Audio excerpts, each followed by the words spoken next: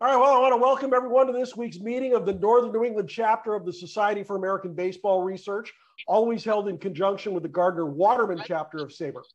And I'm absolutely thrilled to say that our guest this evening is my longtime friend, Ted Knorr.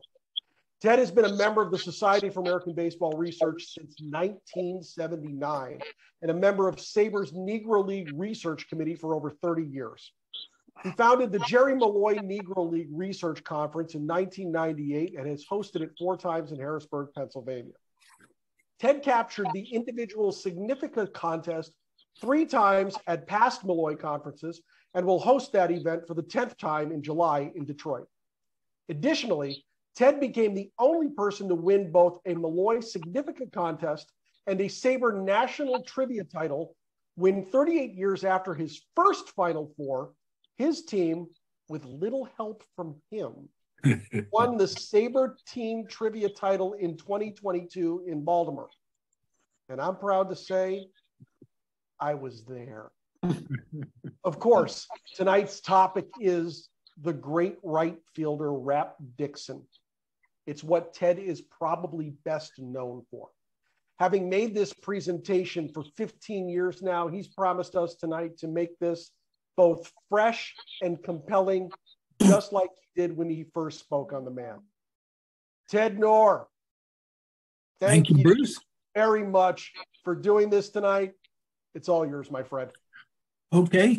Well, thanks for showing up, everybody. And I do see a few familiar names, but I also see a lot of unfamiliar names. And I'm happy to be talking to you guys about a topic that I don't think is well known enough. And I don't mean just rap, I mean Negro Leagues in general. And now that they are considered a major league, I think we all need to be more familiar. And when I'm finished, I will be taking Q&A at the beginning on rap, of course, but on any subject in the Negro Leagues that you want to go to. So let's share my screen, and I could do it moments ago. Let's see if I can do it now. Uh-oh. Aha. All right. Well, good to be here in New England. I wish I was, because we have no snow here in Harrisburg, Pennsylvania. My topic, as Bruce said, is Rap Dixon, and I call this episode 44. I'm not sure it's the 44th time I've given it, but I've been giving it since 2007.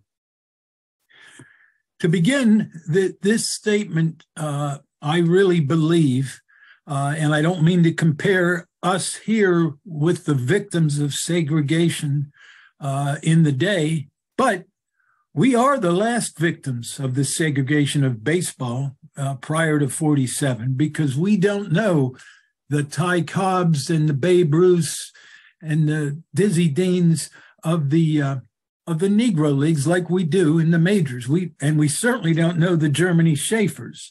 But hopefully today I'll introduce us all to at least one person that we should know more about. Rap Dixon is born in Kingston, Georgia, September 15th, 1902. And I had the opportunity last year, and I hope to go back this year to speak in Kingston about Dixon. His father's named John, his mother's Rose Goodwin Dixon, and between the two families, Dixon and Goodwin's, they have 3 major league players. Herbert, that's Rap. Paul, who played under Rap during his Negro League career, and then Tom Goodwin, a 12 or 13-year veteran with the Dodgers and Cubs and the Lancaster Barnstormers. Tom is a cousin. He's only 1 generation under Rap. All right, the Dixon family, and you can see Georgia here. The Dixon family came north, and they almost followed this arrow to central Pennsylvania. And this was right before World War I, and this movement of 6.5 million African Americans between World War I and 1970 is known as the Great Migration. And of course, they left the South and went all all over the country, usually following employment opportunities. And Steelton was no different. At the base of the hill in Steelton is the Bethlehem Steel Plant, which was, when it opened, the first large-scale steel plant in the country and the first one to use the Bessemer process. And this is at the base of a street called Adams Street, which runs up a hill from the Susquehanna River. Steelton, by the way, is right next to Harrisburg. Adams Street forms the core of the Black community of Steelton then and now. And this first house here is 137 Adams, and you could reach Rap by mail there between 1918 and 1944. Now, he was playing baseball for much of that time and was not home because baseball was a 7 to 12-month job, and he also was married twice. So he's not always physically there, but the mail could find him there. Further up the street, this is what brought the families to Steelton instead of Youngstown, Ohio, or Coatesville, Pennsylvania. They had the steel mill, of course, at the base of the hill, but Rap's uncle, Oliver, pastored First Baptist Church in Steelton from 1914 to the late 30s. So this was a prominent Steelton family, not so much for the baseball, but Reverend Goodwin was the first of his family to graduate from college. Further up the street, this is all on one street heading uphill, was a school called Hygienic School for Colored Youth. Now this, at least arguably and in my opinion, was not segregated. This school, though, is all Black, but it's a public school in Steelton. And the kids, the African-American kids, could go to any school they wanted to, with geographic limitations, of course. But most African-Americans, and this school was open until 1960. You know, they loved their hygienic school. And one of the reasons was Dr. Howard, who was the founder and the headmaster at the school for probably a couple decades. Okay, just two more vignettes before we get into the baseball. Raps, what do you call them when you're in school and you're not doing schoolwork? Need help here. Extracurriculars. Rap's extracurriculars were boxing. He boxed in things called smokers, where men would go to be entertained in various fashions, one of which was boxing, and that's where Rap shined. He also played baseball with a semi-pro team from the age of 13 until we got into the professional ranks in the early 20s. He played football, and he also was second trumpet in a school combo. The last story of his childhood that I'll share, you can find in Phil Dixon's marvelous book on photographic history of the Negro Leagues. One day at school, probably 1922, Rap is in science class, and they're about to dissect a cat.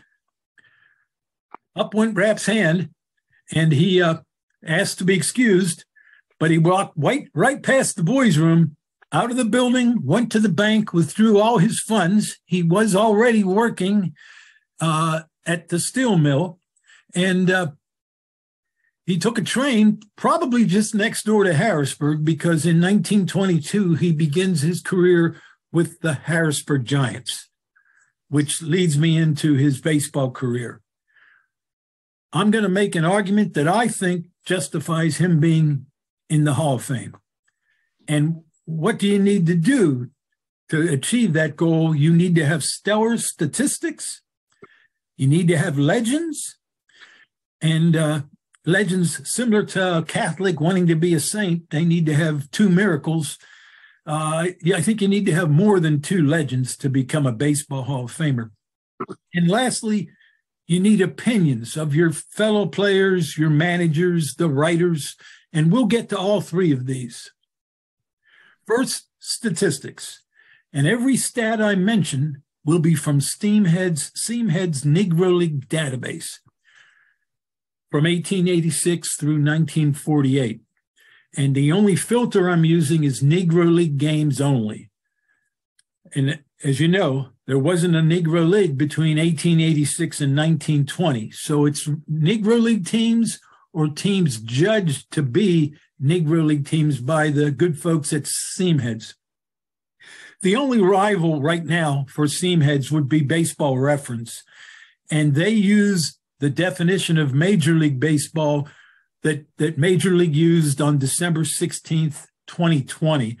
So you will find different statistics in those two data sets, even though they both use Seamheads statistics. Baseball Reference just uses a subset of the big set that Seamheads has.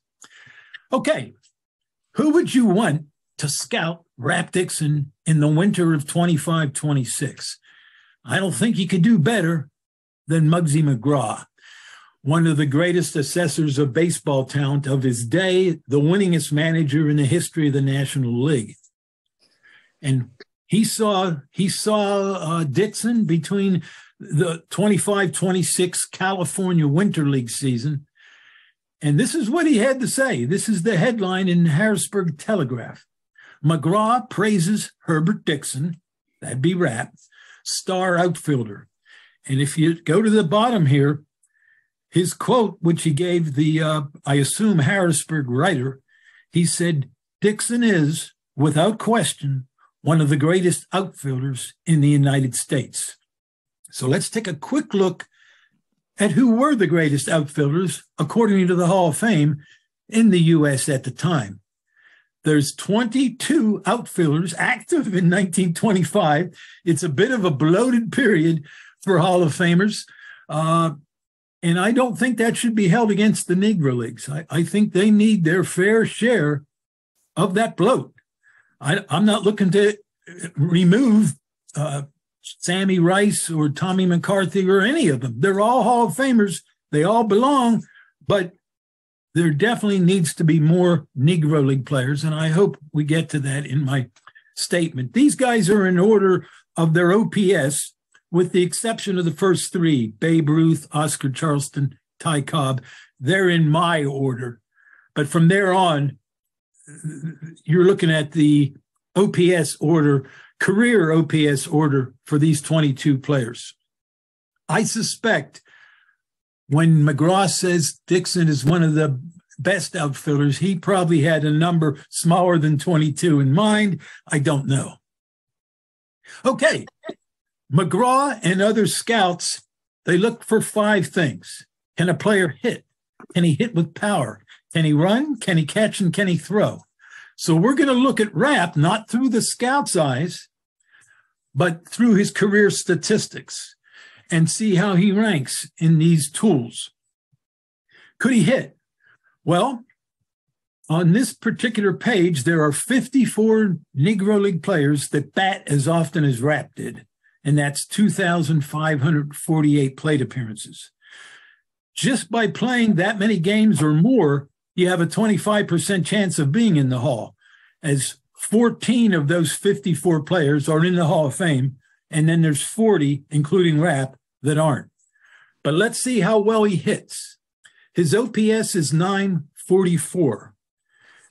That is higher than all 40 that aren't in the Hall. So nobody has a higher OPS in the Negro League database than Rap Dixon that isn't in the Hall. And you'll notice 57% of those 14, 8 of the 14 Hall of Famers, Rap out hits. Same thing for OPS plus, and same thing for runs created per 27. So I think he could hit, and I think he could hit with the best of them. Could he hit with power? This is one of his strengths. I mean, hitting is a strength too, but you'll see, especially when we look at the Hall of Famers, here his numbers are even better. He's got the highest slugging average of anybody not in the Hall that bats 25, 48 times or more in Major League Baseball history. He's just ahead of Lefty O'Doul in this instance for players who played in the segregated era. Now, I'm limiting my view to the era before Jackie. His homers per 162, 21. There's no Negro League player with more that's not in the Hall. And his total bases would be 313 for an average 162-game season. I think he could hit with power. Running's a little more difficult to assess, and I don't pretend that my method is the best, or even if it's very good. It's what I use. I look at runs, steals, and triples, all three of which are affected by speed, some more than others. Many who use something similar don't count their home runs in runs because that's a double count, but I didn't go that far. And you'll notice among the 40 non-Hall of Famers, he does have some guys ahead of him in each of these categories. But if you add the three ranks, and I think it was second, fourth, and sixth, nobody has a lower number of ranks that's not in the Hall among Negro Leaguers. And there's only two Hall of Famers, Negro League Hall of Famers, that are faster than Rap, according to this view, and that would be Oscar Charleston and Cool Papa Bell. Finally, and this is a separator, there are a lot of guys that have great offense. There's very few that can add fielding to their resume. There's three outfield positions, left field, center field, and right field. And there's three metrics in the Seamheads database: fielding percentage, range factor, and run saved by arm. There's 800 outfielders that play 10 or more games in the Seamheads database. There's only one of those 800 that's better than average in left, center, and right, in fielding percentage, range, and arm. I think he could field. And then finally, his best characteristic, his best strength, his best tool, if you add runs saved by arm in left, center, and right for all those outfielders, Rap is number one. So now let's take another look at the 22, now 23 greatest outfielders of 1925. I've inserted Rap where his OPS merits him. The seven ahead of him, I think without question, are more deserving, better outfielders. And you'll notice that includes three Negro Leaguers, Oscar Charleston, Turkey Stearns, and four Negro Leaguers, Pete Hill and Cristobal Torriente. And the other 15 are Hall of Famers, and I think Rap's better than all of them. I would not dare to compare him to a single player or two single players. That's not the way you judge a Hall of Famer. But I'm saying here, in my opinion, Rap is a definite deserving Hall of Famer. All right, legends. And here I'm going to just read his legends because this is what my presentation usually focuses on. And I could spend the entire 35 minutes on legends alone, and I don't want to do that. So let me just read and scroll through these. I think this outfield that's behind me, they have lockers behind me. Fats Jenkins in left field down here, Oscar Charleston in center field, and then Rap Dixon in right. This was the outfield of the Harrisburg Giants between 1924 and 1927. It's clearly the greatest outfield in the Negro Leagues, and why I can say that is this is the only outfield where all three outfielders are in the top dozen outfielders listed by the Hall. They're either in the Hall, there are 7, and we'll meet them, or they're on the ballot, and there's 5 of them. This is the only outfield in Negro League Baseball that has 3 outfielders from that group, and they're intact for a 4-year period. There's less than 25 outfields in baseball history that are intact for a 4 or more year period that includes a Hall of Famer. Charleston is the Hall of Famer in this bunch, and Fats Jenkins is in Springfield, Mass. He's a Hall of Famer in that sport. Okay, in 1927, Rap goes to Japan with his Winter League team, the Philadelphia Royal Giants, and they include Hall of Famer Biz Mackey and Hall of Famer Andy Cooper. Rap displayed all 5 of his tools as they toured Japan. He used to stand on home plate and pitch balls over distant fences, as you can see here in this cartoon. This cartoon was sent to me by Kaz Sayama, who's a Japanese baseball historian. He also ran the bases in 14.2 seconds, which is flying even today. It's not 12 seconds like they say Cool Papa Bell did, but I don't believe that. But I do believe 14.2 for Rap Dixon. He hit the longest home run in Koshien Stadium. I shouldn't say home run. It was a triple, but no one had ever left the ballpark where his ball hit the fence, and they marked the fence where it hit, and that mark lasted until the stadium was torn down. He also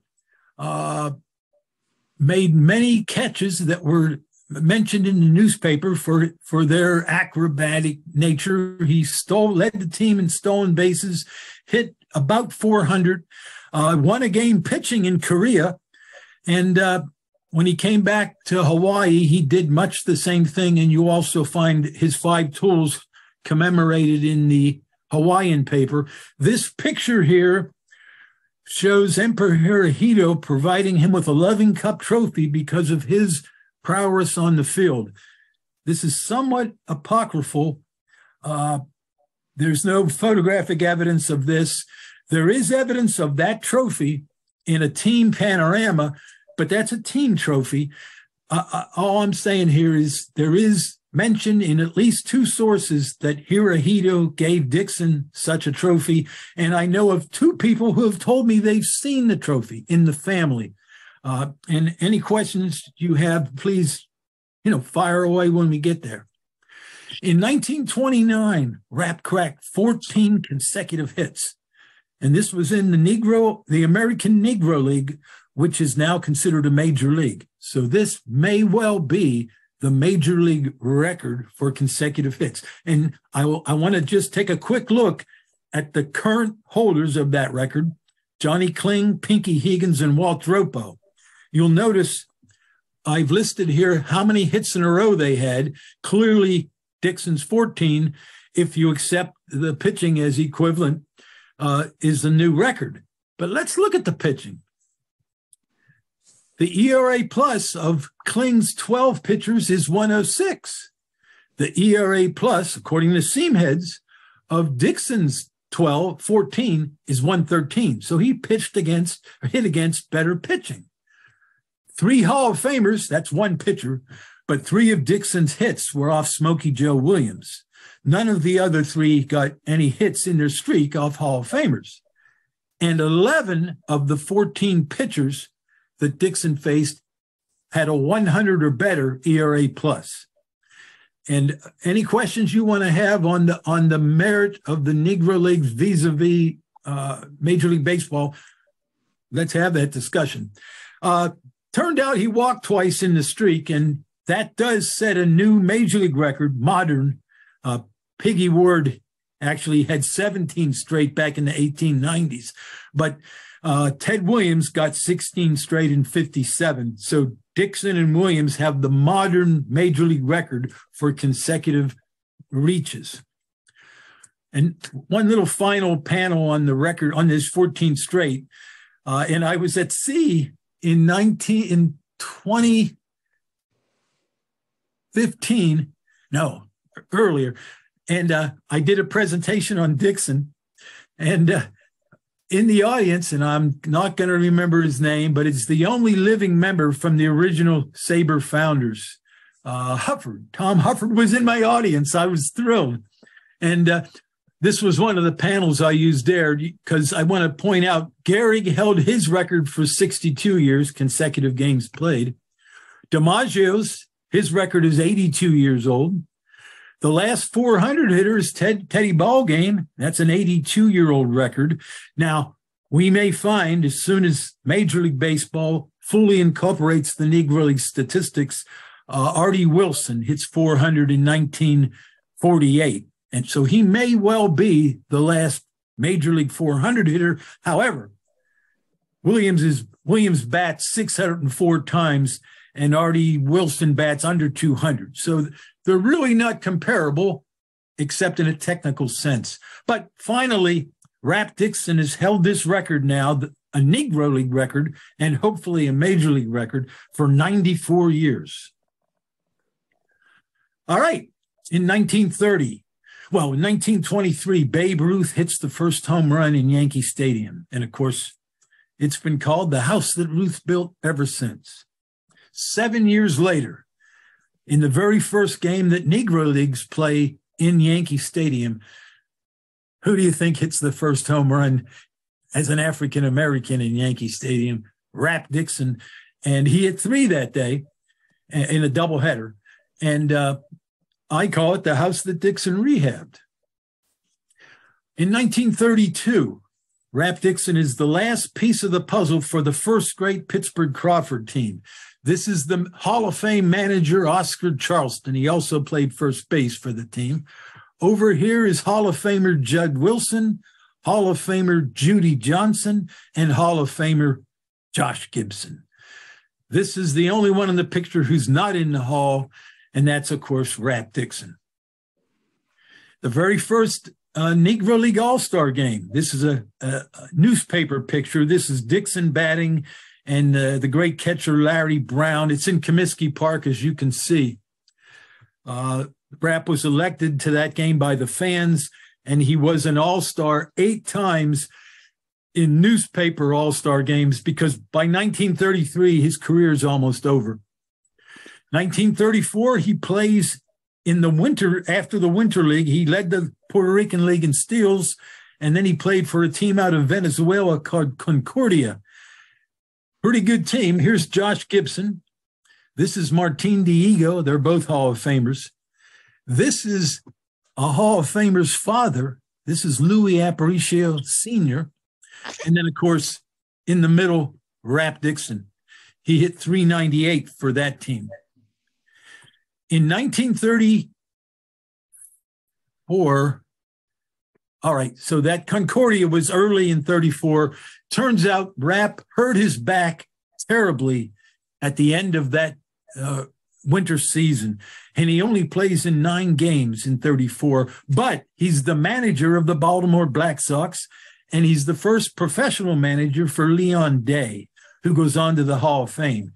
And Leon himself told me Rap was the right man for the job. 1935, this will be his swan song as a player. The Pittsburgh Crawfords captured the first half title, and the New York Cubans the second half title. The Cubans were led in the second half of that season by a new acquisition named Rap Dixon. And this is what Dixon does in that 7-game playoff. 4 Hall of Famers were in that series, and Rap out-hit them all in average, on-base percentage, and OPS. Oscar Charleston does outslug him. And unfortunately, Rap's team had a 3-1 lead and lost it in 7 games. All right, here's another place where feel free to ask questions, because I'm talking on the legendary side, and I believe this to be true. But in 1937, Cool Papa Bell, Josh Gibson, Satchel Paige, Chet Brewer, George Gales, I think, they all go to play in the Summer League for the Dictator Trio in the Dominican Republic. And, of course, that team wins the championship, thank God, because they were actually under military control. They really needed to win that series. And, of course, they did. Dixon wasn't there, but when they come north, they're all suspended, with the exception of Gibson, from the Negro Leagues because they jumped their contracts. They probably made more playing for Trujillo in a short time than they would have in the whole season in the Negro Leagues.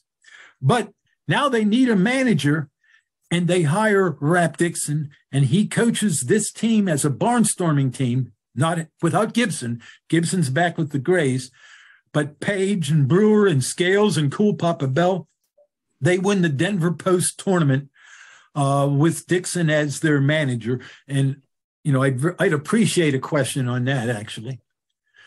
All right, 1942, Dixon manages a team of an integrated Harrisburg Giant team. They play Hilldale, and they had 4 white guys on the team. And Dixon was quite vociferous in the newspapers about coming integration. That's the legends, and that's a handful. I'm going to wrap here with the opinions.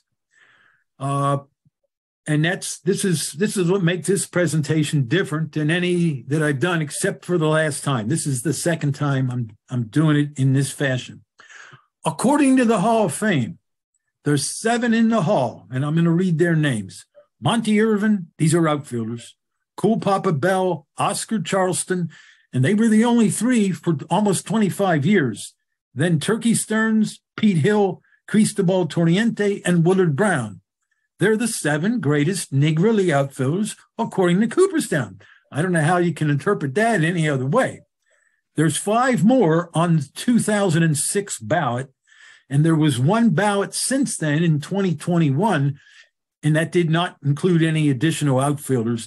It did include Vic Harris, who is a borderline Hall of Famer in the outfield, but he's on that ballot because he's maybe the greatest manager, certainly one of them, in Negro League history. All right, some other opinions. In 1952, the Pittsburgh Courier, which is a black newspaper, they got a panel together of 31 writers, players, managers, and they named a first team, a second team, third, fourth, and fifth team of Negro League players. This took place in 52, so the Negro Leagues had pretty much been out of business, although they continue on to 61 with only 4 teams in the Negro American League. But you can see here, only Chino Smith and Clint Thomas get picked ahead of Rap in this poll. 66 years later, Bob Kendrick, the president of the Negro League Baseball Museum, announces the Centennial team. This is in 2018, December, gearing up for the Centennial in 2020, which unfortunately never really got properly celebrated because of COVID. But there are 32 players named to this Centennial team. Of them, only 4 weren't in the Hall, and since 2018, Buck O'Neill has been named to the Hall. So there's 3 players, 2 pitchers, Dick Redding and John Donaldson, and the outfielder Rap Dixon. Dixon being the only position player on the Centennial team yet to be inducted. Moving right along, SABR's Negro League Committee. Under Larry Lester's guidance, we voted for 101 Negro League notables because in 2021, when this was held, it was the 101st anniversary. 2020 might have been a bit of a dud, but we tried to liven up 2021. And this is the top 10 players in that poll in terms of the non-Hall of Famers. And Dixon is number 2, tied with Dick Redding behind the great Dick Lundy.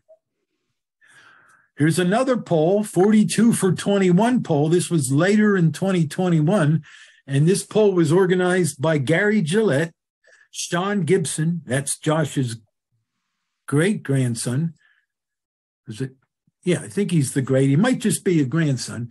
And myself. And you see Rap topped this poll also. He was deemed the most worthy non-Hall of Fame candidate for the Hall.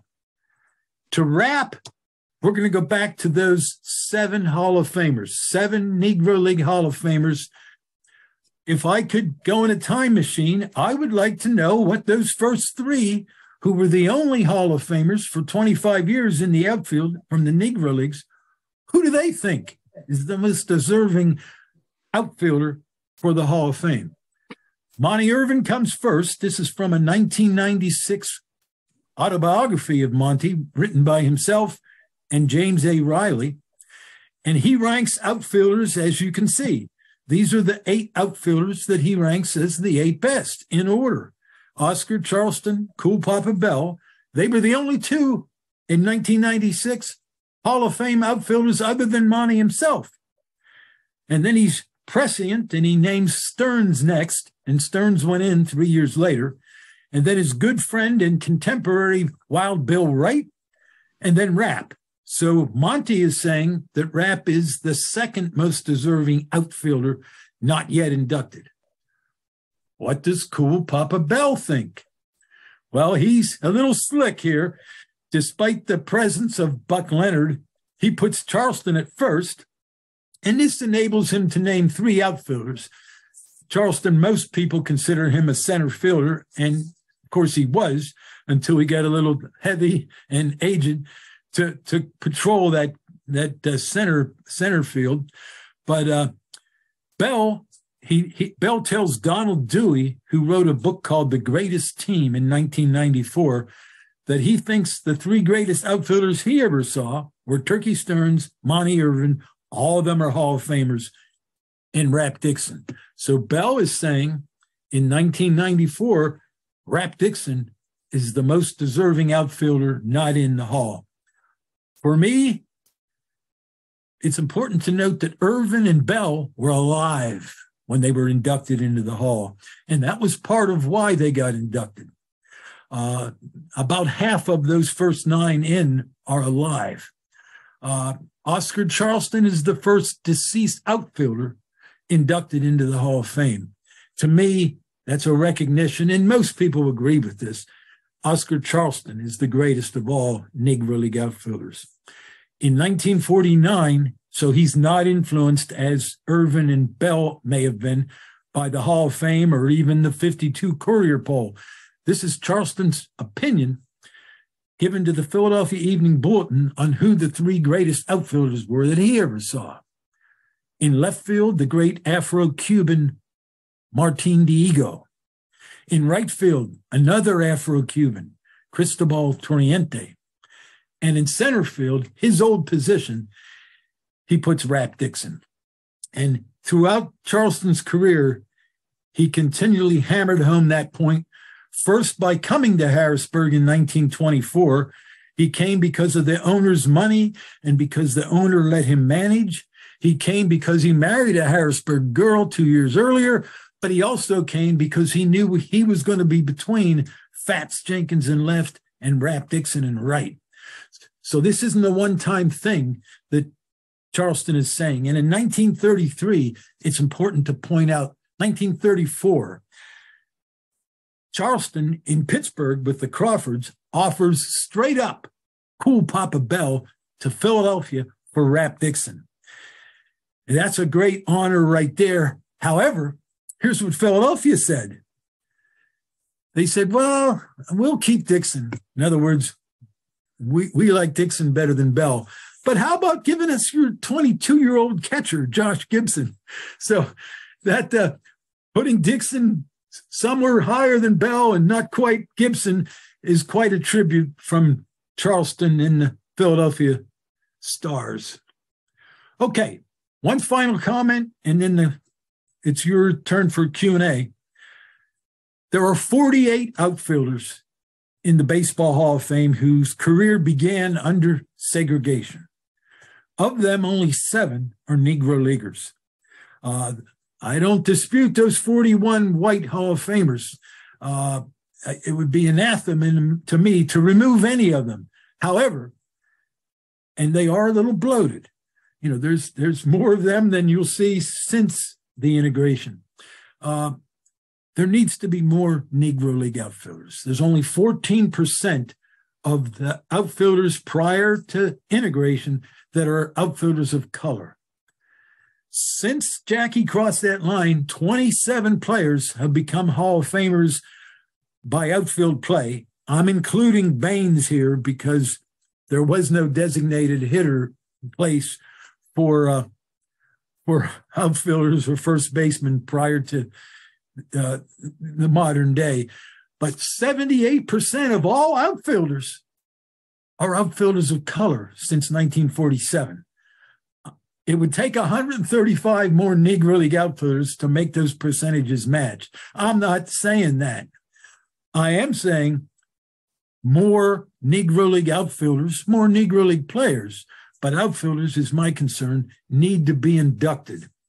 And I suggest 14, because there's 7 in now, and if you'd put 14 more in, the percentage would still only be 34%, less than half the percentage earned since 47, but 21 has a bit of a ring to it. That would match the total number of outfielders of color who have made the Hall since 1947. Time's yours.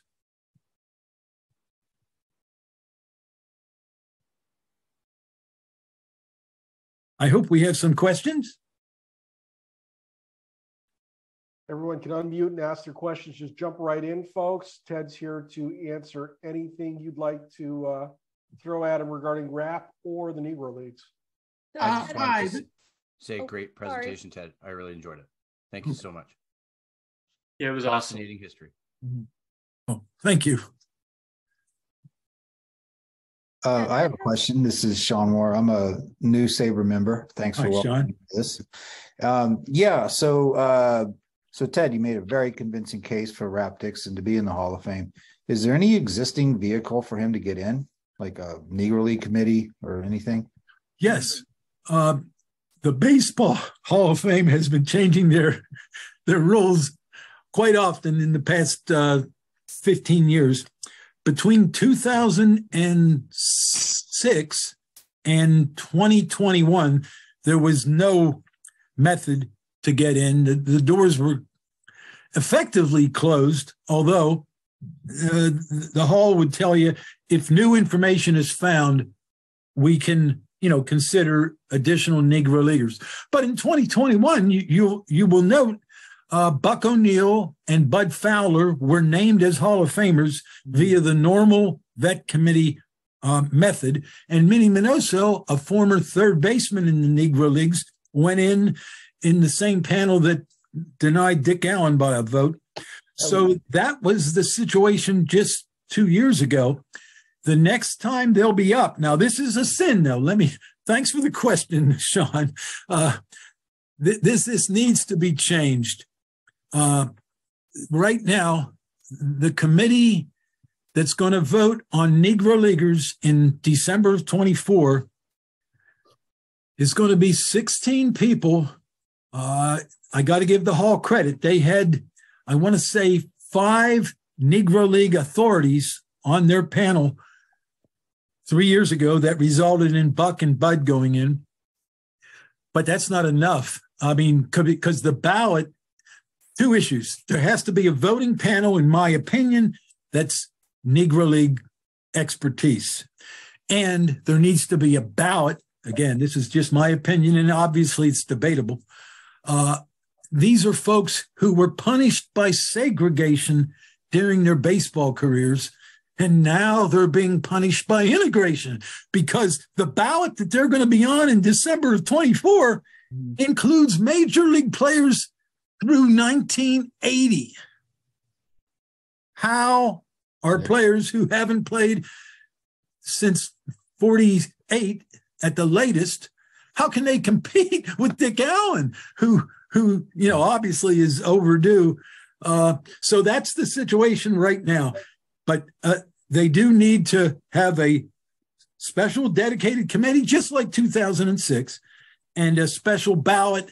And also, there cannot be restrictions on how many you can vote for. If you're a Hall of Famer, you should be voted in. If you're not, you should be bypassed. Thanks. Sean Moore coming in hot with his first question in here. That was terrific, Sean. Good work. Susan had her hand up, and so does James. So I saw Susan first. I may be wrong. I don't know. Susan, go ahead. Yeah, I was interested in that trip to Japan. What year was that? And I'm assuming it's in the 20s. Yes. And at the time, did the Japanese have established leagues and play okay. within their... it was 1927, and it's I want to say it was late March when they left. They had played the winter season in California. The Japanese did have baseball. Now, the league wasn't formed until the year after Babe was there in 35. I think 36 is the first year. I could be wrong about that, but it's in that vicinity. But the trip in 27, they did play teams throughout Japan and Korea, and they only lost one game, although that was rectified. And I'd like to talk about that loss in a second. But the league wasn't there yet. But this trip, they lost one game, and that was changed to a tie. And I'll address that momentarily. But the sportsmanship that these guys, the book that covers that, and make a note if you're interested, it's called Gentle Black Giants. And it's a new book, maybe 3 years old. It's written in Japanese 30 years ago, finally translated to us. It credits that trip in 27. You know, the Ruth Tour is what sells the Japanese on forming their Nippon Baseball League, which is still their major league. But the seeds were sown in 27 because unlike Ruth and Gehrig in 35, which ran up scores, I mean, they could win 19-2 and think nothing of it. The Negro League teams, they won by much lower scores, despite having, in my opinion, an equal team. I'd love to have seen that team play the Ruth team, but they didn't run scores up and they didn't argue. Here's their only loss. Imagine this. It's a 1-0 ball game, bottom, or I guess it would be the top of the ninth.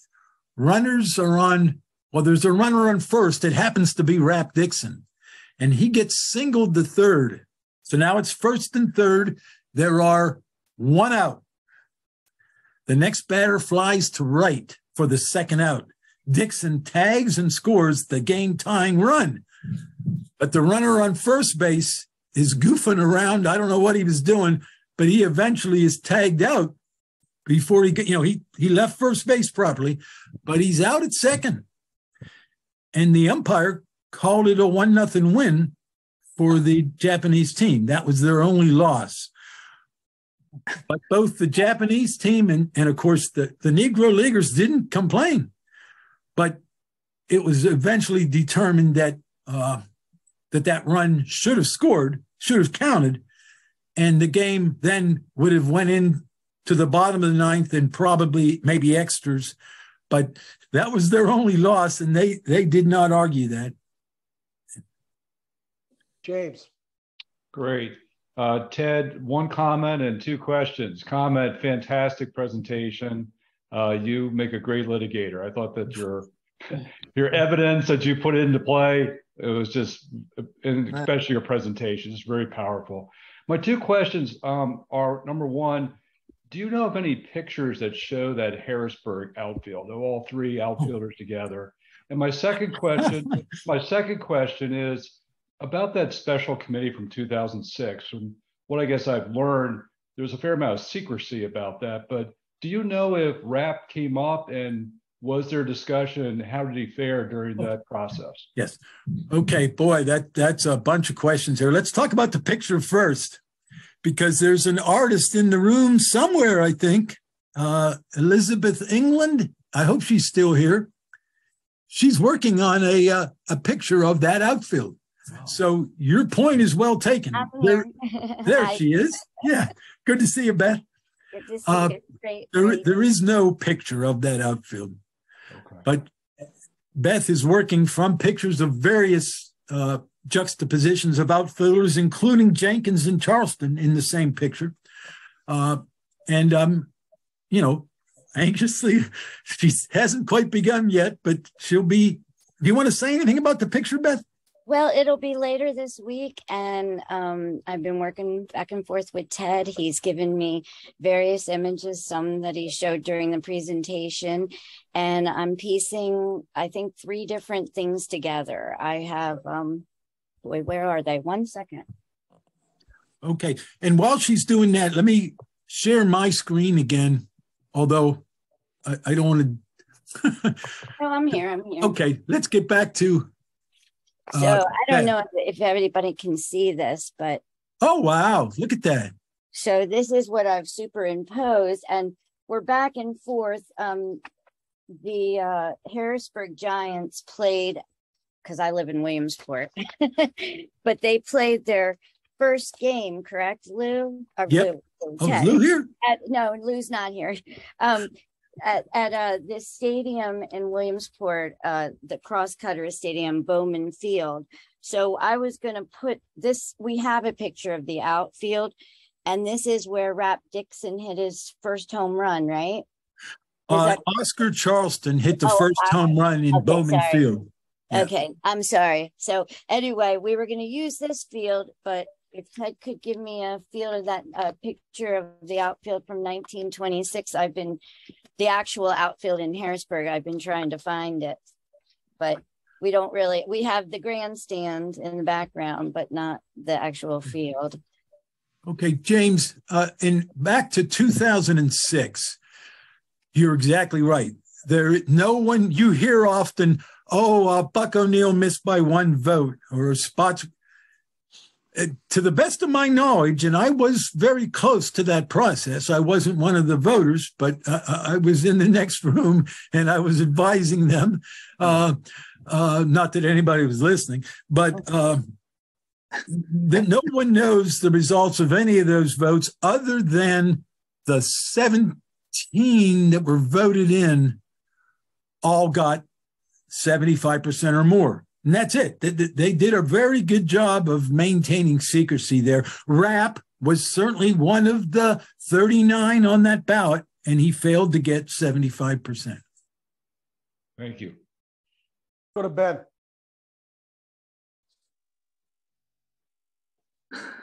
Oh, I'm going to share my screen while we do Q&A because okay.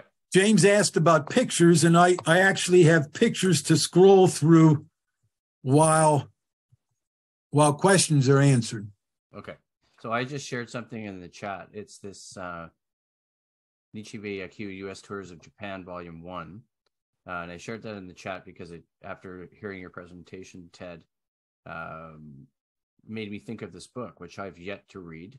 Because as I dropped in the chat, I'm still trying to get through the cavernous Shire Park SABR publication that I was gifted. That's a big book. Actually sent to my friend who's a SABR member. But I just wanted your comment on that book, Ted, if you had seen that book or had a chance Who's to read the author? I shared it in the chat. It said edited by Robert K. Fitz, Bill Nolan, and James Ford Associates. Yes. That's one of our latest books. Yep. When you made reference to, comment for you, and then that was my comment, and then my question or query was, I'm assuming that's going to be in that book because of the tour that you referenced, Rap taking in to Japan around that time. Yeah, I'm sure the 27 tour is in the book. I haven't seen the book. Robert Fitz is preeminent among the American scholars on the topic. Right. He will call me to task for insinuating that Hirohito gave Dixon the trophy. Right. So that's not, that's a matter of speculation. Yes. A bit of like romanticizing, I guess. Yes. Although the trophy exists, and let me just tell you, because here's his grandniece who was invited to this presentation. I don't see her, but she saw the trophy in their family. It remained in the Dixon family in her eyes. I mean, this is her version, and she saw it. Another guy who played baseball for Rap around 1940, a guy named Syke Burnett, he saw the trophy too. Now, he tells a different story. It's not a Loving Cup trophy as I displayed. It's a baseball player statuette encumbered with jewels, like only an emperor could do. So there's another eyewitness, I have two, that have seen the trophy that Hirohito gave Rap. Now, oral history is good for much, but accuracy is another story. I don't pretend to know anything that no one else does. This is kind of a holy grail situation, it sounds like. Exactly. Okay. Go to Sean. That's a great picture. Yeah. Oh. Yeah, this is a great picture. Oh. And Phil Dewey did this one, and it's really a Hilldale Giants team picture, and he was nice enough to change it to Harrisburg Giants. Oh, this is nice. All right, Sean, you're up. I just wanted to comment. So Rap Dixon at some point was with the Baltimore Black Sox. So I forgot to wear my Baltimore Black Sox hat that my wife gave to me for my birthday this year. So this is very cool. Yeah. Thank you. Rap was with them for several years, including when he got the 14 straight hits and when he hit the first home run by an African-American in Yankee Stadium. Fantastic. Thank you. Tim Brennan, you're up. Hey, thanks for organizing this, and Ted, thanks for your talk. I'm a big Rap Dixon fan, and I love the stories you're sharing. Hey, I think one of the ways in which some of these long gone Negro League players become more real to people is when we can kind of connect them to more contemporary players, like compare them. I had a great animated chat in the background while you were presenting about some of his contemporaries in the 20s. Folks like Kiki Kyler and such might have been really close comparables. But who would you say, I don't know, looking around on the screen here, there's a fair amount of gray hair. Who would you say would be someone from the 70s or the 80s, 90s maybe, that Rap Dixon might be really comparable to? Well, the one that I've always liked is Andre Dawson, because he has an arm and power, and he could run. Now, he didn't steal as many as Rap did, but Andre Dawson has always been the one that I see, and his average doesn't match Rap's. And one comment I wanted to make, and again, this is probative of nothing, but the Negro Leagues and the major leagues have virtually identical batting averages between 1920 and 1948. And again, there are minor leagues that match up very nicely with major league from time to time. Usually the higher up you go, the lower the batting averages, but that's not always true. But the fact that their slash lines are almost identical, it means to me that when you say Rap is a 325 hitter as he was, that's what his major league equivalent is, not 288. So I just wanted to present that for folks as they try to translate from one to another. Donna. Hello. So Ted, thanks for another great Rap Dixon presentation. I was wondering if anybody from the group that's organizing the Negro Leagues Museum at Hinchliffe Stadium has been in touch with you about making sure that Rap is adequately represented there. No, but of course I know those folks, and maybe I need to get in touch with them. Hinchcliffe, I'm not sure. I don't know the history of that stadium well enough. Rap does play for the New York Cubans, and I think they played in Hinchcliffe. They played Hinchcliffe in 35 and 36. Well, there you go. So thank you, Donna. So I must do that. You're exactly right. I assume one of those 7 playoff games probably took place in Hinchcliffe. I would assume that. Thank you. I'll email you, and maybe we can figure out. Yes, because we'll talk more offline. We have communicated before. Yes, Donna, thank you very much. What else do we have for Ted tonight? Anything else? I have a question. Go ahead, Mal. It's not something you necessarily touched on, Ted, but just a curiosity. How did he come by the name of Rap? Yeah. Yep. Great question. Good question. Thank you.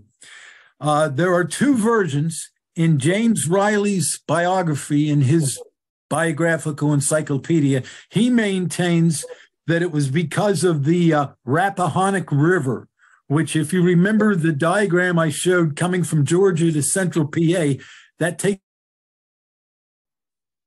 you right across. And this river is thing because it's a tidal river. It's saltwater. So that would get a young boy's attention.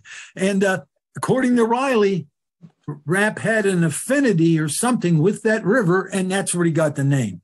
Ches Washington in the Pittsburgh Courier gives a much more plausible explanation, and that was it was in high school when, of course, he's playing for a semi-pro team. The way he rapped the ball is how he got the nickname. So take your pick. They both have a certain romance, and they both are a little more magical than Herbert. Yeah. Thank you, Ted. You're welcome, Molly. Thank you. All right. Well, this has been terrific. Hi, everybody. Mm-hmm. Sure has. Thank you. Amen. Stop us sharing. Well, this has been a fantastic presentation, Ted. Thanks a lot. Yeah. Thank you. A little round of applause for Ted. How about that, huh? Thank you. Thank you. Hey, For Ted, rap. Ted, are you going to present at SABR 51 this year in Chicago? Did you apply? No, and I did do the outfield that we spoke of in SABR, whatever, back in Louisville in the late 90s. Okay. I did a presentation on the outfield, and I've done Rap's Rap at several Malloy conferences. Right, because it's different. But okay, I won't be doing it in Chicago. Okay. Thanks. All right, everybody. Well, join us next week when we have Sam Bernstein here to give us his presentation, Home Run, A History of the Long Ball. Sam will explore the fascination of the home run by looking at the sluggers who made the long ball popular. The program will track rule changes, baseball manufacturing, and other factors that led to an explosion of four-baggers beginning in the 1920s. I think that's going to be a really great presentation to hear. I'm going to bet it's going to rival Ted tonight because Interesting. We only have the greatest stuff up here, let me tell you. But I want to thank Ted. Ted, I've known you now for decades, and this is actually the first time I've seen your presentation. Shame on me. And that was great. Terrific stuff. I'm honored to have you in tonight. Thank you very, very much. Thank you. I want to thank everybody for coming, and hope we're going to see everybody next week for Sam Bernstein. That's it. Good night, everybody. Good night. Good night. Thank you, Ted. Good night. Thank you. Thank you.